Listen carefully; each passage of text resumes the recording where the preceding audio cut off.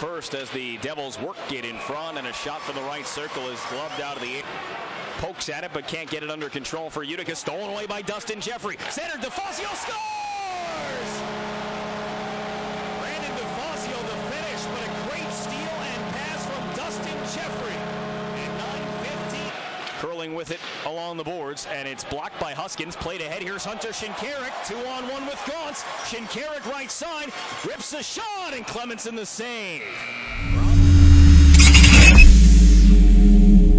Around him and has the puck on the near board. Settles up for a wrist shot that's gloved down and quickly played by Mark Carrick. Stepping to the slot. Shinkarik to the backhand. Drew a penalty. Puck loose in the crease, and the whistle sounds as it's tugged. Got back to it. Rips it across for O'Reilly. Down in front. DeFazio has time. Whiffed on the shot.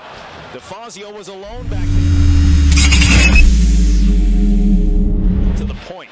Scarlett moves it. Helgeson loads it. Threw it to the slot. It's off the skate of the goal scorer for Albany, Ben Thompson. A shot from the point. They score. Who were the deciding factors here tonight? It was a desperate hockey team. They played really hard. You know, it was a close hockey game, 2-1 game. What was the deciding factor? It's tough to say. Did they do anything different from any of the other teams we've seen this year? No, they play hard. They're a good hockey team, just like most teams in this league.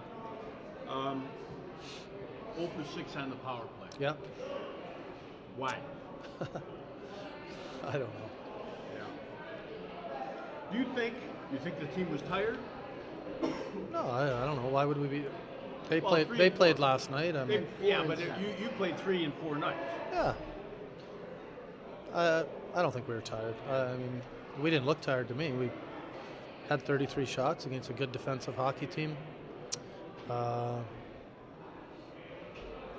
Hey, you're talking about a 2-1 hockey game where they get a seeing eye puck that goes in for the game winner, and you know, a rebound goal against a team that had lost a few in a row and played very desperate. There's no excuses. We weren't tired. Our power play had some looks. You're not going to score every night on the power play, and they've been going good lately, but you know, we're playing a little short staff tonight. And I thought our team battled hard all night. Kennedy got in the game today. Yep. Assessment? I thought it was good.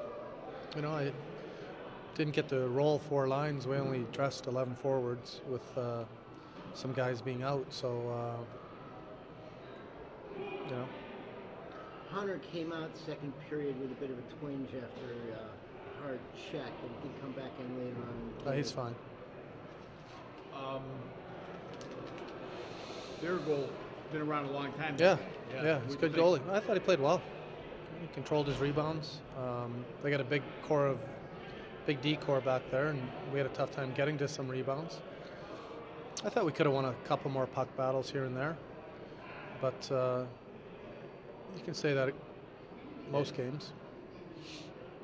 A bit of weirdness in the first period with what looked to be a goal. The light went on, and then you know, some talking and drawing between the officials, and all of a sudden we get a penalty for too many men. Right. Can you clarify what might have happened there?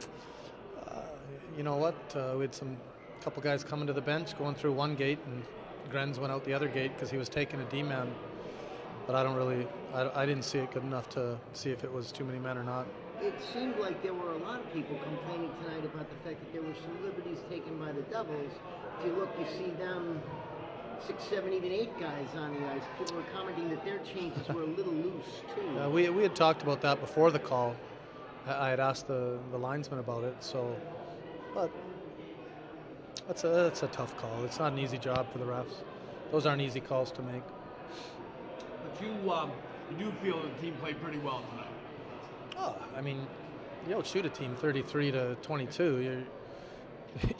You haven't played that poor. I know that without watching the game tape. I thought it was a hard-fought hockey game. It probably could have gone either way. I thought their team played with a lot of heart tonight. It looked, you know, they came out hard. They played physical. I thought our guys played physical. It was a game that was going to be won and lost in the trenches. It looked like one of those games that was going to go. It was going to be a greasy goal that won it, and unfortunately, they got it.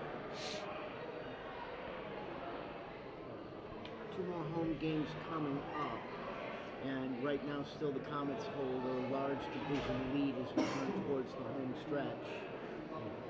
Anything in the works coming up for the next final home stretch? Any new wrinkles you're going to throw into the office? Anything you might, I think you know me better than that by now.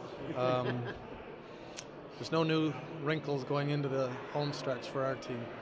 We pretty well, what you see is what you get. Dustin, what did you see as the difference here tonight? Felt like we had chances early in the first period. I know our line especially, we had a couple 2-on-1s in the first, and I think us capitalizing on those chances, and also I don't know what we went 0 for 5 or 0 for 6 or whatever it was on the power play. I think that's the big difference. I think even if you look at tonight's game between last nights, we go 2 for 5 or whatever we did last night, we win the game, and tonight we went 0 for 6, and it's a big difference. I think you were 4 for 10 in the last 2 games. 5 for 10, something. 4 for 10, 5 for 10.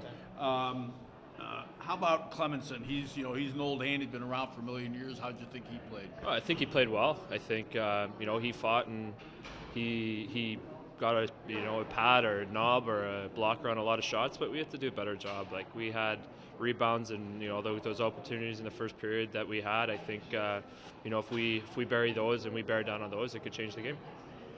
People were worried coming into this weekend because we had Biega go up, and because we had Corrado already up there, and because we had Sanguinetti go up. But an excellent defensive weekend. Talk to us a little bit about the guys stepping up and, next man up for this team.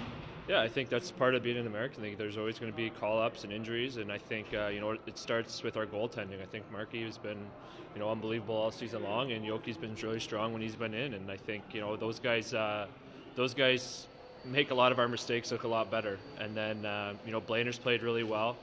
I think every time that franchise has been able to, get in the lineup, I think he's played really well. He skates really well, and, they get us out of a lot of trouble. So I think, we have a lot of capable players, and I think we played well that way, and we had to do a better job offensively and score some goals. Dustin, did you think this team, you played 3 games in 4 nights, was the team a little tired or no? No, I don't think that's an issue. I think, we had some fresh legs in the lineup, the guys that didn't play in all those games either, so I think, that's the way the schedule is, and it's going to be like this the rest of the year, so if we're tired now, we're going to be in for a long month and a half. The power play unit between, say, 23 and 24 in the league, however, the penalty kill number 2 in the league. Why the big difference between the 2 special teams? I think they're totally different. I think, penalty kill, I think they're really different. I think if you take out like we said, the last 10 games, we've scored 5 power play goals. So I think, we're working on it, and it's getting better, and it goes up and down throughout the season. There's a stretch there where that we couldn't score any, and that really hurts our percentages. So I think for us, we're working on stuff, and I think we've been good as of late. And I think if there's any time for our power play to get going, it's going end of the season and into playoffs, because it can make a huge difference in a playoff series. Actually, some good looks tonight, didn't you think? Or? Yeah, I thought we had some good chances. I think, like you said, Clemenson played well. Like he's like you said, he's been around for a while, and he's able to make a lot of stops, but I'd take the chances that we had, and we had some trouble getting into the zone on a few of them, but it's just the way it goes. It's every night it's a different challenge for us, and I think our PK's been really steady, and our PP's been up and down, and I think we've been hot as of late. It seemed like it was one of those nights also where the deflections just didn't go on net for a change. Talk to us about the bad bounces. Talk to us about some of those missed opportunities that really didn't seem to be the Comets' fault. It just happened that they didn't go in. Yeah, I think hockey's a game of bounces. I think, like I said earlier in the first period, we had some glorious chances, and I think throughout the game we had our opportunities, and I think as a team we just have to do a better job. We're always going to give our effort, and we're always going to play, have a good PK we've had this year, and we're going to play physical, but I think for us we have to consciously make an effort to get pucks to the net and get bodies there, and we got to be able to score some dirty goals in tight games like this.